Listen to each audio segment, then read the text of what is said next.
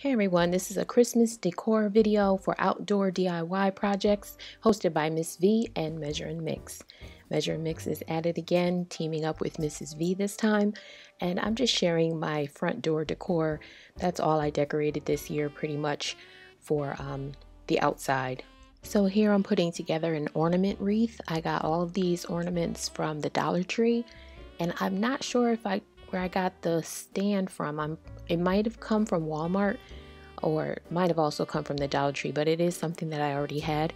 So I put together every other row of the ornaments with the shiny one and then the flatter matte one. And here I am just putting some more of the smaller gold ornaments on top of those first two rows. Just going through, I have already placed them, I'm just gluing them down. And here I'm adding my pop of red. Gold and red are the colors that I'm working with this year, with a little bit of white and maybe a little black here and there, but mainly gold and red. So just to give it a little bit of a pop of color, I'm adding the red.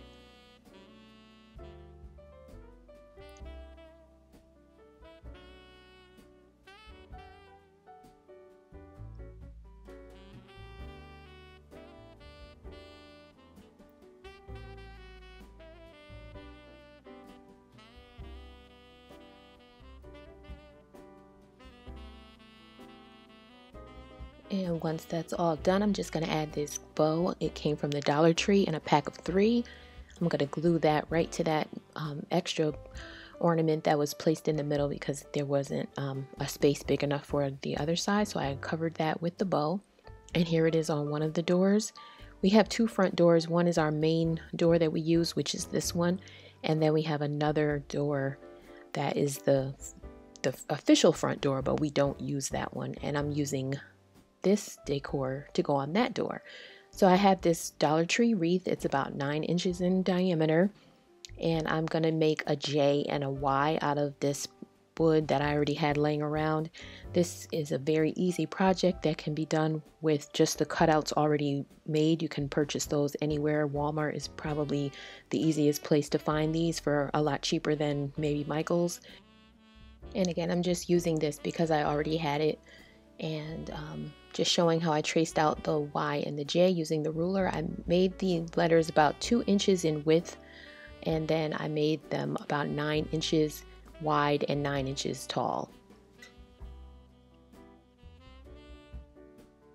Just going around with the final measurements here, making any adjustments.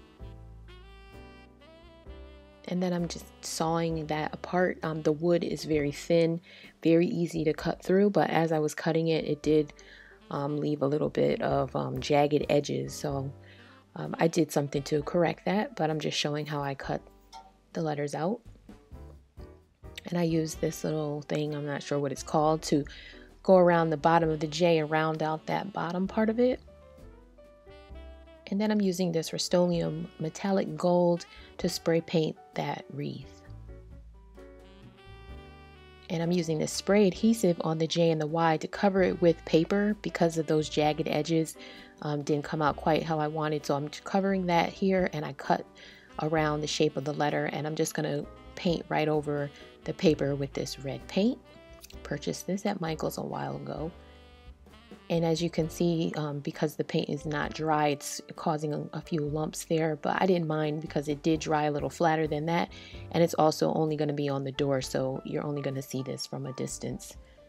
And just finishing up with the Y here with this bright red.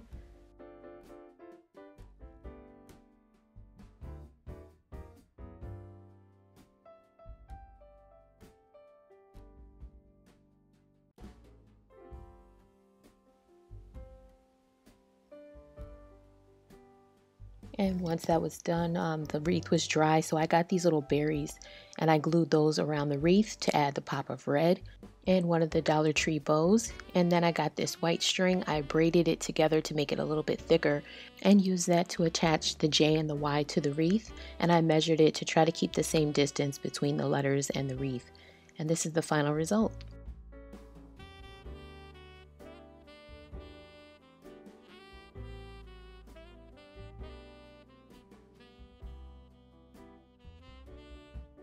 And the last thing that I did for the outside was to update the planter box. This box holds our house number and it also holds this floral decor, and I'm just showing here how I put that together in a previous video. If you're interested in seeing that, I have a link here in case you want to check it out.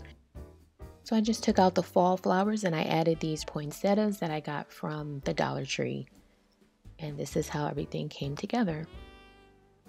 So the front of the house is all set, the two porches and the front wall, and this is it. So thank you so much for watching. I'll see you in the next one.